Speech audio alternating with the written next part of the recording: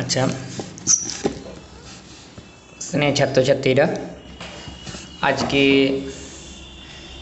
দ্বিতীয় দিন আমাদের ক্লাস। তা আগের দিন কার্যটা বলা হয়েছিল, আজকে এবার তার পরের অংশ ক্ষমতা। তা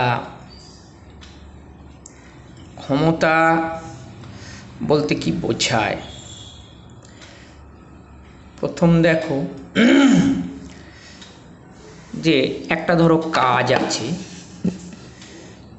একটা কাজ, সে কাজটা কি? 30টা ইট তুলতে হবে। স্কুলেরই যখন কাজ হচ্ছে, ধরো একতলার থেকে দোতলার ওপর তুলতে হবে। ওই 30টা ইট, 60টা ইট ধরো, তা ওই 60টা ইট, 60টা ইটের মধ্যে 30টা ইটকে একজন লেবার 15 মিনিটে তুললো, আর একজন লেবার 20 মিনিটে তুললো। তাহলে কার ক্ষমতা বেশি? নিশ্চিতভাবে তোমরা এটা সহজেই বুঝতে পারছো, যে লেবারটা 15 মিনিটে তুললো তারই ক্ষমতা বেশি। সুতরাং ক্ষমতা তাহলে কি দাঁড়ালো? যে একই কাজ কে কত তাড়াতাড়ি যে যত তাড়াতাড়ি করতে পারবে তার ক্ষমতা তত বেশি। তাহলে ক্ষমতার জিনিসটা কি? তাহলে ক্ষমতা হলো যে কার্য করার হার, সময়ের সাপেক্ষে কার্য করার হারকেই বলা হয় ক্ষমতা। Power is the rate of work done with respect to time. সময়ের সাপেক্ষে কার্য করার হারকে বলা হয় ক্ষমতা। তাহলে ক্ষমতার রাশিমালাটা কি হবে? না, সেট করে নিই।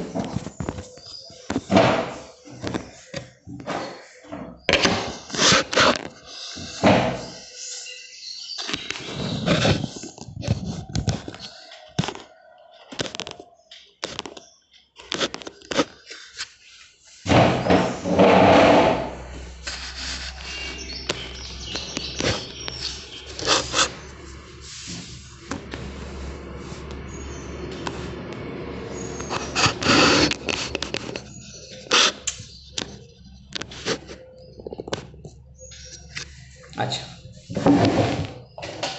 তাহলে ক্ষমতার রাশিমালা হলো যে ক্ষমতা ইকুয়াল টু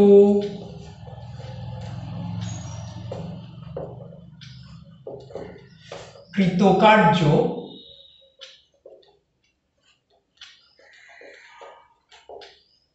বাই সময়। কৃতকার্য বাই সময়, এটা হচ্ছে যে ক্ষমতা। নিজেরাও ডেফিনেশনটা করে নিতে পারবে। সময় ইকুয়াল টু 1 হলে ক্ষমতা ইকুয়াল টু কৃতকার্য। তাহলে সময়ের সাপেক্ষে কার্য করার হার অথবা একক সময়ে যে পরিমাণ কার্য সম্পাদিত হয় তাহাই হলো ক্ষমতা।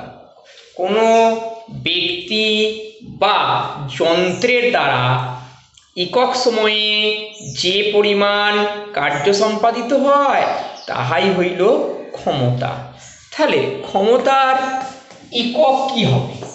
কৃতকার্যের এককে সময়ের একক দিয়ে ভাগ দিতে হবে। তাহলে সিজিএস পদ্ধতিতে ক্ষমতার একক হচ্ছে একক। সিজিএস তাহলে কি দাঁড়াবে?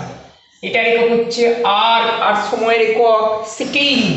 তার মানে এককটা দাঁড়াচ্ছে আর পার সেকেন্ড। এটা হচ্ছে সিজিএস পদ্ধতিতে ক্ষমতার একক। এসআই একক কি হবে? এসআই এটা কি সিজিএস ইন সিজিএস। এসআই একক কৃতকার্যের একক হয়, জুল, আর এটা সেকেন্ড, তখন এটা হবে joule per second, joule per second. এটা হচ্ছে ইন এসআই, এসআই পদ্ধতিতে ক্ষমতার একক জুল পার সেকেন্ড, এটাকেই বলা হয় ওয়াট। इसका दूसरा नाम है ওয়াট। ক্ষমতার অপর জুল পার সেকেন্ডের অপর নাম হচ্ছে ওয়াট। এটা ক্ষমতার ব্যবহারিক এককও বটে। দেখবে ইলেকট্রিক্যাল ইনস্ট্রুমেন্টগুলোর সবার ক্ষমতা ওয়াট এককে মাপা হয়। তুমি বাড়িতে এলইডি ল্যাম্প যেগুলো আছে তার দেখবে ওয়াটেজ লেখা আছে, 10 ওয়াট কি 12 ওয়াট কি 16 ওয়াট, অথবা ফ্যানগুলো দেখবে 60 ওয়াট, ফ্রিজ ওয়াটে, এটাও ওয়াটে, সব ওয়াটে দেখবে লেখা আছে। সুতরাং ইলেকট্রিক্যাল ইনস্ট্রুমেন্টগুলোর ক্ষমতা সব ওয়াটে পরিমাপ করা হয়। আচ্ছা, এবং এটা হচ্ছে এসআই পদ্ধতিতে ব্যবহারিক একক। এছাড়া আর একটা ব্যবহারিক একক আছে, তাকে বলা হয় হর্স পাওয়ার, এইচপি সংক্ষেপে লেখা হয় এইচপি। এইচপি এটাকেই হর্স পাওয়ার বলা হয়, হর্স পাওয়ার। হর্স পাওয়ার জিনিসটা কি না, 550 পাউন্ড ভরের কোনো বস্তুকে 1 সেকেন্ডে 1 ফুট ওপরে তুলতে গেলে যে পরিমাণ ক্ষমতার প্রয়োজন হয় তাকেই বলা হবে 1 হর্স পাওয়ার। 550 পাউন্ড ভরের কোনো বস্তুকে অভিকর্ষের বিরুদ্ধে 1 সেকেন্ডে খাড়া 1 ফুট ওপরে তুলতে যে পরিমাণ ক্ষমতার প্রয়োজন হয় তাকেই বলে হর্স পাওয়ার। তাহলে এই এককটা ব্যবহার করা হয়, দেখবে গাড়ির যেসব ইঞ্জিন, তোমাদের বাড়িতে বেশিরভাগ তোমাদের বাড়িতেই মোটর সাইকেল আছে, তা সেই মোটর সাইকেলের দেখবে ক্ষমতা হর্স পাওয়ারে মাপা হয়। জেনারেটরগুলোর ক্ষমতা দেখবে হর্স পাওয়ার, যে কোনো গাড়ির ইঞ্জিনের ক্ষমতা হর্স পাওয়ারে মাপা হয়। তাহলে হর্স পাওয়ার হচ্ছে এফপিএস পদ্ধতিতে ক্ষমতার ব্যবহারিক একক।